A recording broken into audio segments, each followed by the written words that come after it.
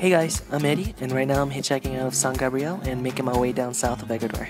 On the way, I stopped by a little village named Cotacachi. It's home to a really beautiful laguna, along with a paramo and some spectacular mountain ranges. So, without hesitation, I headed straight to there. From the entrance, I walked a complete circle around the lagoon, which took over 5 hours, 14 kilometers. The laguna is really blue and clean. I just wanted to dive right in there.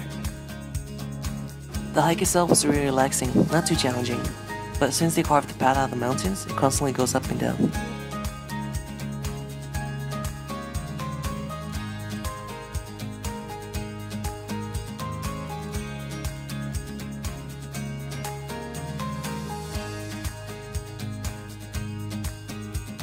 At this point, I'm not close to halfway done yet. But I was starving, so I made a quick stop for a picnic, right here at the highest point of the hike. Soon after, I continue on before it starts to rain. I can feel a couple drops here and there already. This is my last chance to see the Laguna before the trail starts heading down to the forest.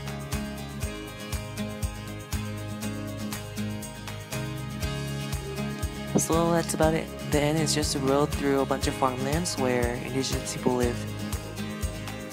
I jumped over a fence on one of the farms and camped for the night. It seems like it didn't belong to anybody, I hope. It was a bit cold, but not too bad. Just really windy. The wind was out of control that day. Look, there goes my tent. My tent was about a second away from being blown off that cliff. Oh man, that would have been fun. Thanks for watching guys. Please subscribe and I'll see you in the next video.